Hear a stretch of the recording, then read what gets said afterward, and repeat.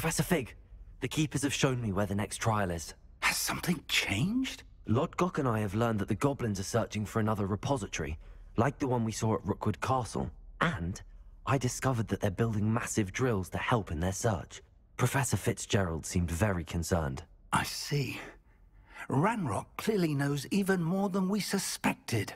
And sir, there's something else. Lodgok knew Miriam. He knew Miriam? They encountered each other at Rookwood Castle. She was doing research. That's where she found the container with the portkey. He liked her so much that he let her leave with it, despite orders from Ranrock. I don't know what to say.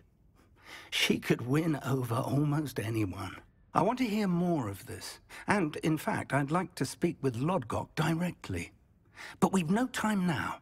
Where is the next trial? Believe it or not, it's in the Headmaster's office. Incredible. Very well. You'll need the password to get past the stone gargoyle. The Headmaster's house elf will know it. I don't know the Headmaster's house elf. Will he even speak to me? I imagine he's loyal to the Headmaster. He is. So you'll need a disguise. I have just the thing. A Polyjuice potion. You'll look and sound like Professor Black. Wait, doesn't Polyjuice potion require a bit of the person you want to change into? And take ages to brew? It does. So how do you already have Polyjuice potion to change into Professor Black? One never knows when such a thing may come in handy. Let's just say I felt the need to be prepared for anything after my fruitless trip to the Ministry on his behalf. Now, time is of the essence. Drink up and I shall explain more.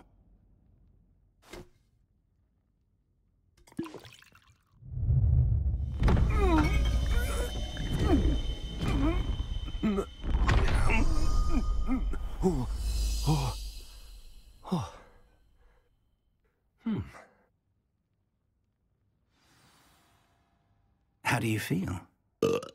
Incredible. I won't forget that taste anytime soon. How do I sound? Convincing.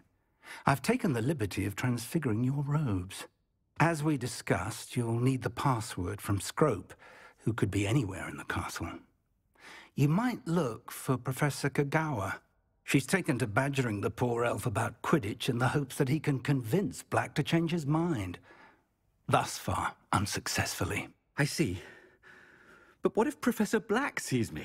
Leave him to me. I shall tell him where to meet a liaison from the Ministry in Hogsmeade. That should give you plenty of time. Thank you, Professor.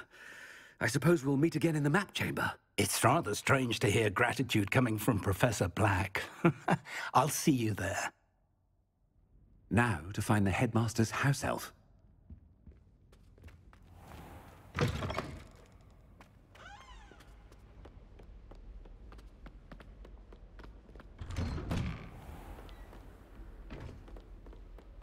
Professor, a moment of your time. Professor, I was hoping to catch you. Places to be, Professor Sharp. Places to be. Of course, sir. Only, you'd asked me about a particular potion, and well, I did? I did, yes. Well, spit it out, Sharp. I don't have all day. Probably best not to discuss it here, sir. I assure you, Sharp, you may speak freely. Very well. I've brewed the cure for boils you wanted. I can drop it by your office when it's convenient. Of course, yes. No need for all the cloak and dagger.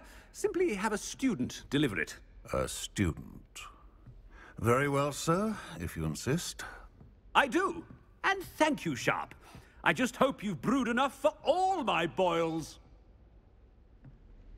Now, to determine which student gets this run. I haven't time for any of you at the moment. None. None at all. Move aside. I wonder almost daily why I accepted. I thought I heard the Headmaster approaching.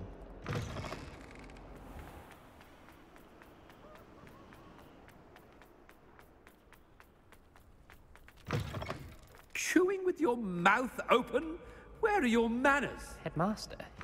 What could You call that a shine on those boots? Do better!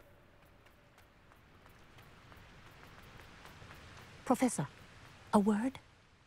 Professor Black? Again, it is not too late to reconsider your decision regarding Quidditch. We We could still have trials and a somewhat shortened season. It would be better than none at all. But the injury, Madam Kogawa. Professor, more than one student has taken a bludger to the head on our pitch. I dare say it knocked some sense into them. And they're fine now. The fact that it happened to be a pureblood, well, that's no reason to... What nonsense! That you would trivialize the health of a student over a silly game. A silly game? You are quite impossible sometimes. Sir, I've a good mind to write to the Department of Magical Games and Sports at the Ministry about you. I should think you'd have better things to do with your time. Now, where's my elf? Good day, Professor. And I spotted Scrope in the Great Hall. Seems to be avoiding me. I wonder why. Good day, Madam Kogawa. What did we do to deserve him as a... Has anyone seen my ivory-handled hand mirror? Of course you haven't.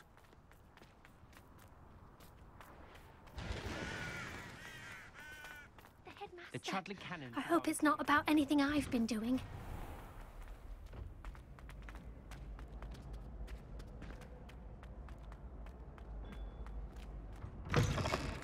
Greetings!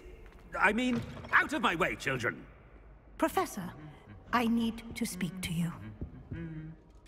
Hello, Professor Black. Ah, Professor Weasley. How delightful to see you. Sir?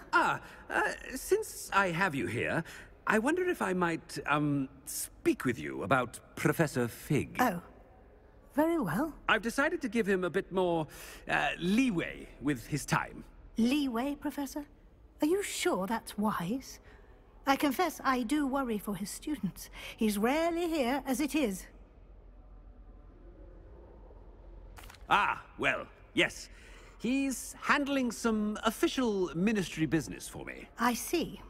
But, sir, if I may, I am wary of how much time the new fifth year seems to be spending away from the castle, supposedly on Professor Fig's behalf.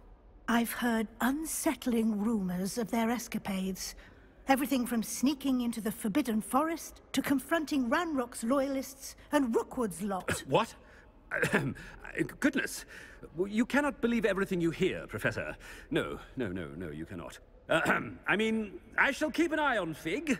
You simply keep doing the wonderful job that you're doing. Simply wonderful. Thank you. But I'm happy to look into... Good.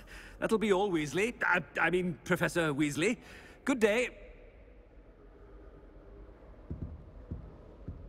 A wonderful job. Leeway for Professor Fig? I shall never understand that.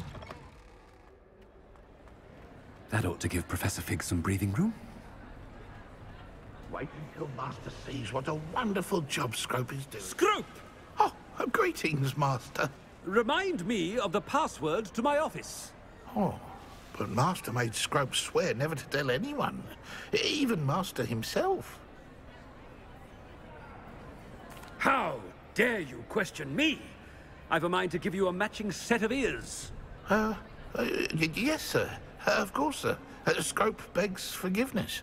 It is the Black family motto, Master. Right. Of course. Master does remember it. It's purebloods forever, isn't it? Close, Master. Scrope thinks Master is indeed testing Scrope. It is always pure. Obviously.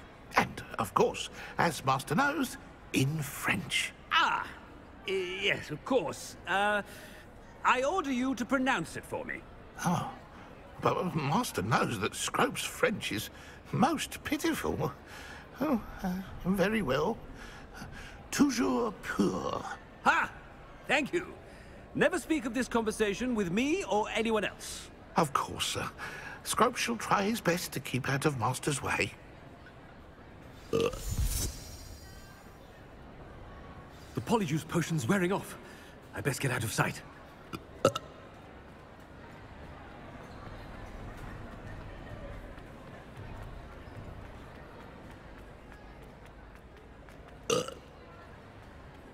Made it just in time.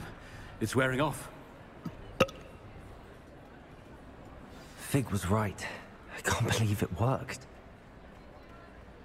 Now to speak the password to the gargoyle.